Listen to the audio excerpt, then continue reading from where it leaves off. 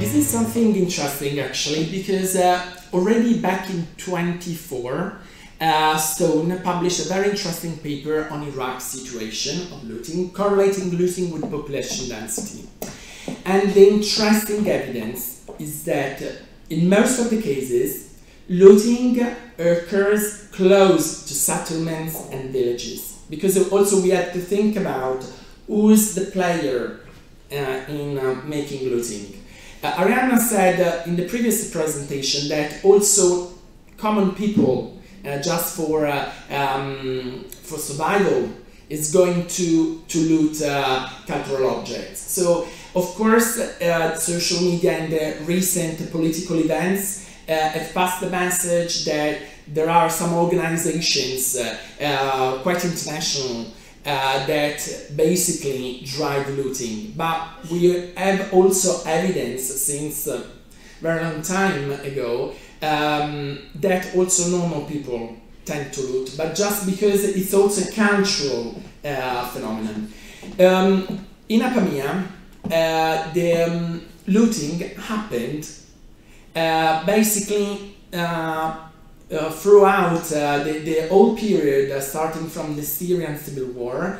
And we have, of course, evidence, particularly Jess Kazana from the United States, that this looting happened in relation to military occupation of the site and military and crime organization. But this is happening close to the town. So I would not say that looting is happening because the area is less populated. We have also examples in Egypt, very close to archaeological site. So not necessarily. I would say that where's less control or a different control, because in Apamea, for instance, we know that there was military control. So in that case, it was something that was allowed for other purposes. Thanks. Do we have any question? I have a question very quickly because I'm aware of time, clearly. Most of the examples, actually all the examples we have seen so far relate to quite remote area, and this connects very well to his questions. So in your observation of papers and your own experience, what happens when we are speaking about the urbanized area? Or, I mean, not so remote areas like Middle East. I'm thinking about South Italy, Central Italy. We have huge problems there. We both come from Italy and we are aware of the situation. I assume that Spain or Greece might have the same problem as well. Surprisingly, maybe even England might have these kind of problems. So, what is, in your opinion, is still a good approach? Yes, it is, we know, but probably it's easier to to find out that looting is occurring just going by and, somebody in the area noticing something strange. But what is your experience and what you have seen as experience of other scholars writing about the urbanized area or, more central area, in Europe or in other countries like US, Australia, and so on? Yeah, that's again another key point. Yes, the evidence in the literature is that most of the groups are focused on remote areas, just because the inaccessibility, of course, favor the use of remote sensing.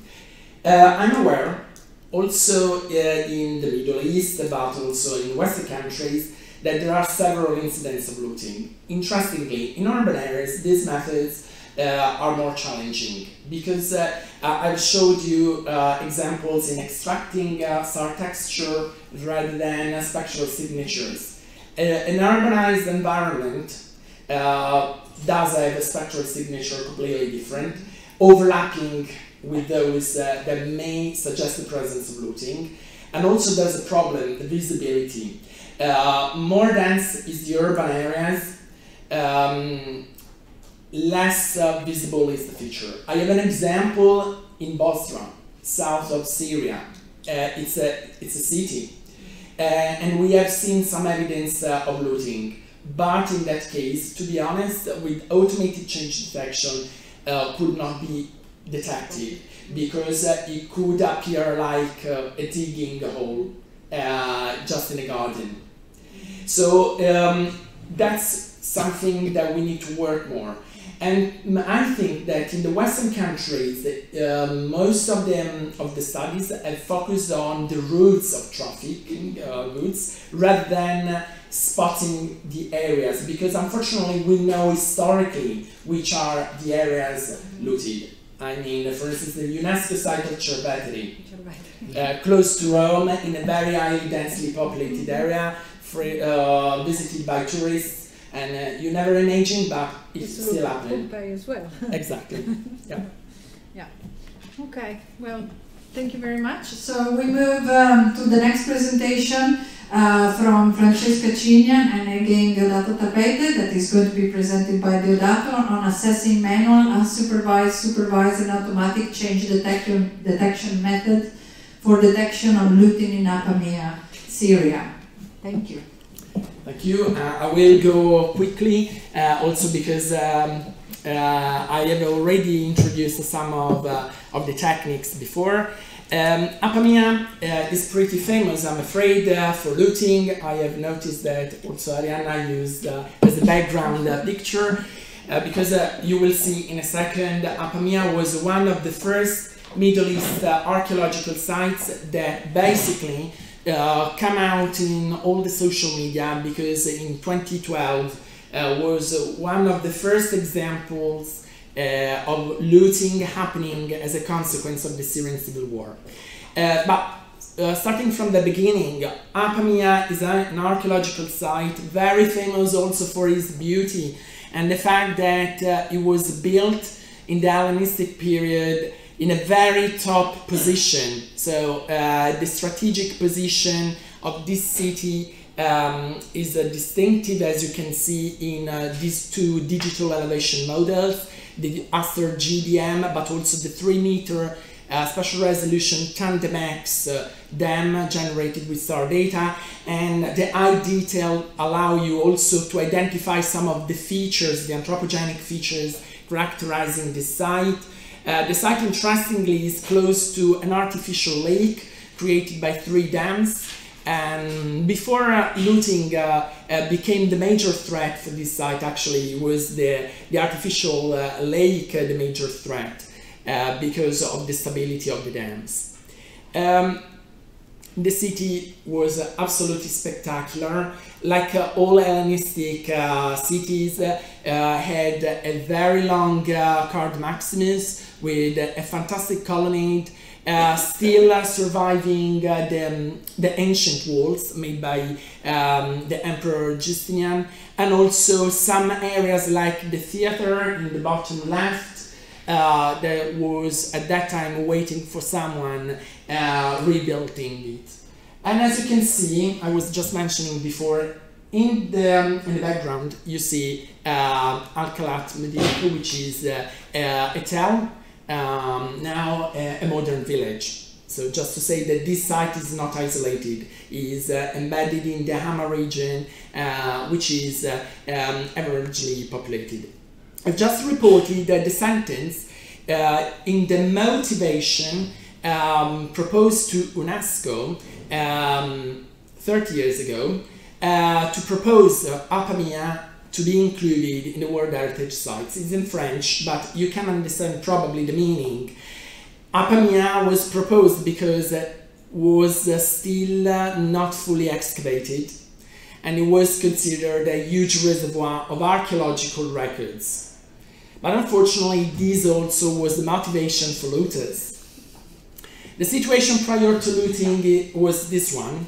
So in general, in the 30s, there were several archaeological missions that basically progressively excavated almost 40% of the site, which is the right side.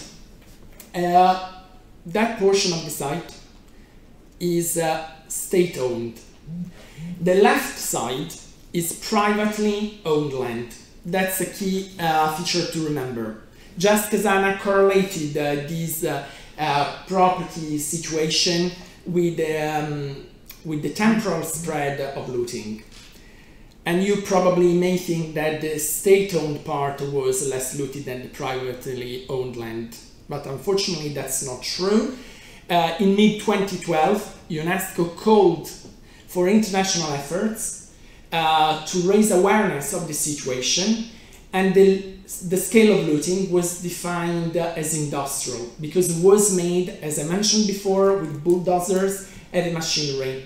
As you can see, they are repeated looting hole patterns, usually less than 1 meter deep, in some cases even a few meters. This depends on the looter's perception that they are going to find something. And with the planimetric shape that we use, as I showed very quickly in the previous slide, to model these features, to recognize them automatically in satellite data acquired in radar wavelength. So we used in the last 5 years a multi-sensor assessment of looting in Apamea, just to demonstrate that we can combine different methods and different data.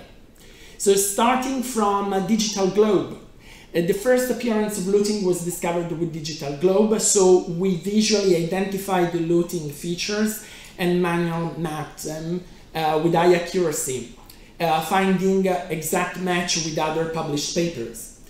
Then in 2014-2016, we used the staring spotlight data from the German Aerospace Center space mission called X, providing less than 1 meter resolution data. And we used the SAR texture extraction method that I showed you before, combined with supervised classification and a change detection that automatically provided the appearance of looting marks. Then we use Sentinel-2 because in mid-2015, Sentinel-2 data were accessible to the community with the first of the 2 satellites, and then in 2017 the second satellite was launched, and therefore 5 days of temporal frequency of observation was reached in cloud-free condition. And finally, as we have our own Earth observation space mission, Cosmos SkyMed, which is equal to the TerraStar X1 from the German Aerospace Center, we are using this new data to continue tracking at high resolution the appearance of looting. So the manual mapping, basically, if you go on Google Earth, you will see this sequence starting from mid-2012, so exactly 1 year when we commonly say that the Syrian civil war started. Looting appeared in an unprecedented fashion, but this is because there was no spatial coverage with satellite data. So at a certain point, we found the evidence of this massive looting, but this did not happen likely in just 1 month. It happened throughout the period between the last image and the image in April 2012. So one of the first observations was that our perception of how looting rate is depends also on the frequency of observation. At that time, in March 2014, we concluded that 44% of the total site was looted. And as you can see, the distribution is mostly on the right, on the eastern part of the site, which is state-owned. While the private owned land on the left, so on the western side, was not so heavily looted as the state-owned land. Interesting pattern that Jessica Zana commented very precisely, also in relation to the military occupation of the site. At the very beginning, I mentioned that this site was built intentionally at the very top hill position, and again, this was used during the wartime. We then moved in 2014 to look at the looting happening in Apamea in a project with the German Aerospace Center from 2014-2016 using 24 centimeter azimuth resolution data acquired every 2 months, so in a very consistent way. For the first time, this site was monitored regularly. So our assessment could be compared month by month. Using the very high resolution of this data, we were able, for instance, to extract the feature as the SAR texture, and this is not an enhancement. So it's not just a way to visualize better the data. This is the amplitude information, so the amount of data that comes back to the sensor from the object that has been illuminated on the ground by the space sensor. But in this way, we have extracted, with the calculation that I have reported before in the previous slide, the way looting holes alter locally the surface roughness. So it's a derived information that we can use in supervised classification to obtain a direct spatial extent mapping of looting. Of course, surface roughness can be confused between different features. I was mentioning before the false positive. So there's also a masking out step where you remove features that were already there and they were anthropogenic features or urban features that are not related to looting. And if you do that, 45% of the site was looted as of October 2014, with an increase of 1% between March and October 2014. So a gradual increase. We use then this amplitude change detection approach to distinguish the changes in amplitude signal from one image to the next one, identifying situation, the second column, of a new looting hole appearing as a distinctive pattern of increase and decrease of amplitude in the image. We had also reverse situation, looting holes that were backfilled, so we have the reverse spatial patterns of amplitude changes. A situation where we do not have changes at all, so that soil is still virgin and untouched. And also a sequence of systematic looting holes, because as I mentioned before, in this case bulldozers and heavy machinery were used.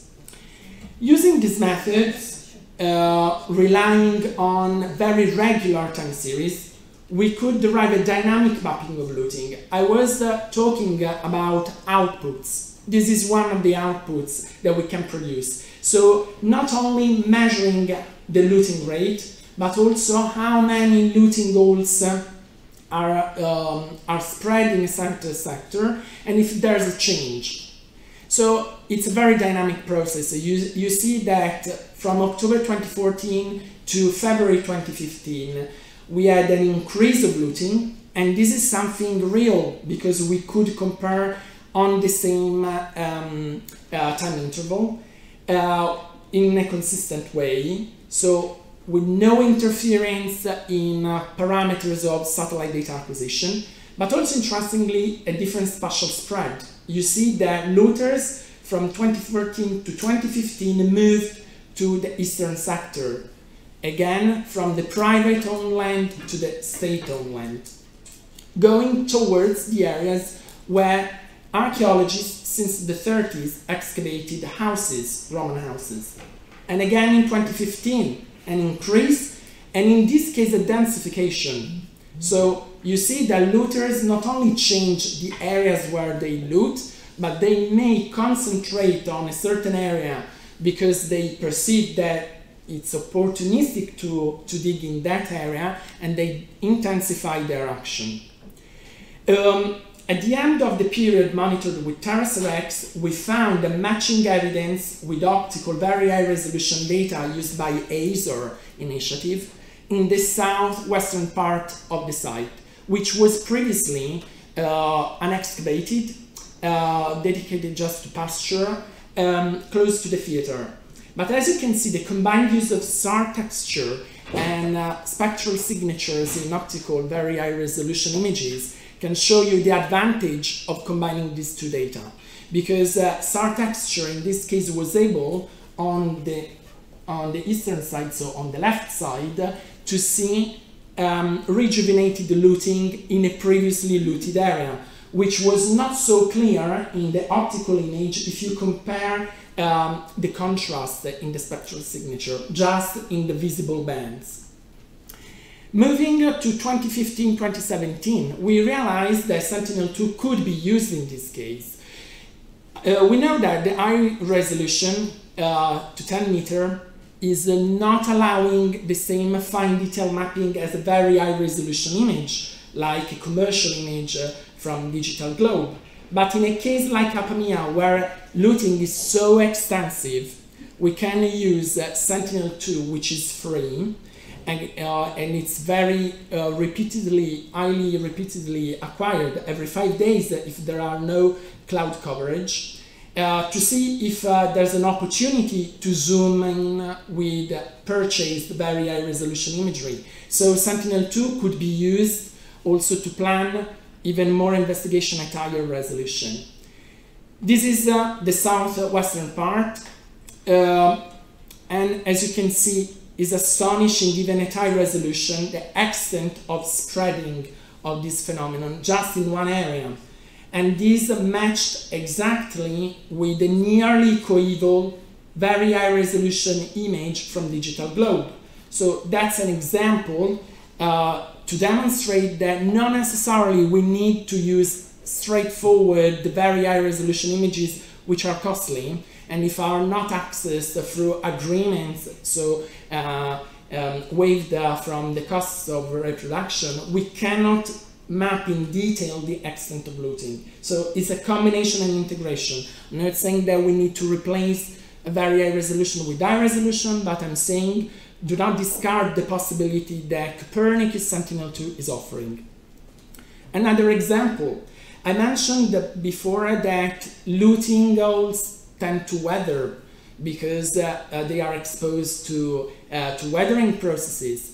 So with this method, because we have a very highly temporal frequency of observation, we can observe not only the spreading of looting, but also measure the uncertainty that this continuous time series at very high resolution could bring if we do not track over time the spreading of looting as well as the weathering. Because as you can see in the bottom left image, in April 2016, we were able to map that spot, that nearly circular spot of new looting, that in May 2017, after 1 year, seems not present anymore. But that's not true.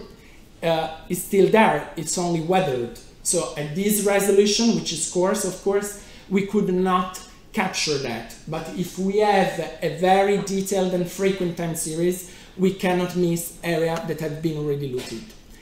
Just to conclude, we are doing the same stuff with Cosmos Skymed as we did with TerraSerex, and I'm afraid looting is still happening. This is an image from last month. Just coming back, you see in May 2017, looting was above the second main decumanus, the straight line crossing the Cardi Maximus. So at that time in 2017, looters did not reach these houses, but now they are. In blue, you see the effect of surface roughness due to new looting. So it's still happening and we are still monitoring. So to conclude my presentation, for the Apamea case study, we can make some conclusions. After these 5 years of monitoring, we can say that looting has never really stopped. But the phenomenon showed different patterns. It changed not only in severity and frequency and spatial distribution, but also in typology. Most happened in 2012, 2014, but our vision of the progress was hampered by the discontinuous time series of very high resolution data in Google Earth, which were not so frequent. In 2013, 2015, we have more evidence of reworking and repeated looting rather than a real expansion of looting. Starting from 2015, instead, looting again started to spread in new sectors, particularly in the southern parts of the site, reaching also some excavated areas. The lesson learned from testing different methods, visual identification and manual mapping. They have a clear accuracy based on the expert knowledge. It's very difficult to misclassify a looting feature with soil stain rather than plants or other anthropogenic features, but it's very time consuming. Some texture and supervised classification have the advantage that objectively we can extract this surface roughness property of the looting holes and see where looting holes as an alteration of the virgin condition is happening. But of course there are some false positives, especially if we are in an area where we have also other type of features, like urban features. So we need to remove them. So at some point, these automated methods require manual adjustment towards the end of the chain. Star amplitude change detection, again, is an objective method. There's no visual identification. It's just based on the objective recognition by the software that amplitude has changed, but there may be some interference factors like soil moisture. Sentinel-2 images. My recommendation is not to forget that there are also this type of facilities now, so we need to be open-minded and think that this data could be a way to screen these type of sites where looting is extensive. Of course, if you are searching for individual looting pits, Sentinel-2 is not adequate. But if you have already a hotspot where you know that looters are repeatedly looting the site, of course, this could be a way to quickly search for evidence and then plan a targeted campaign. Finally, spectral indices. As I said, they can improve the way we delineate in an automated way looting features, but depends on the actual environmental conditions, like if it's a rock environment, a vegetated environment, if it's a type of looting goal with a certain size, with a certain property, if these indices work well. So we need to test. And if you want to know more about all these methods, these are the references, and I'm available to share the papers. And with that, I thank you for your attention.